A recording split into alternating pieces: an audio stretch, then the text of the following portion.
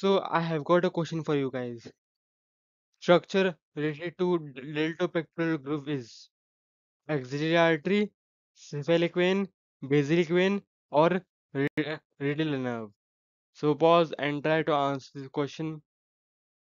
So what is the deltopectoral groove?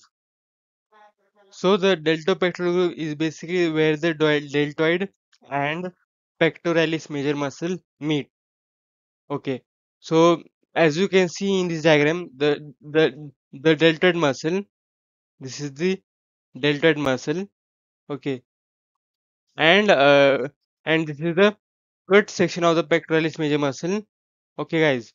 So so it is junction where the deltoid and the pectoralis major muscle meet. Okay. And the major anatomy of this groove is that cephalic vein passes through it. Okay. So this is where the cephalic vein passes and where the coracoid process of the scapula is most easily palpated. Okay, guys. So what will be our answer?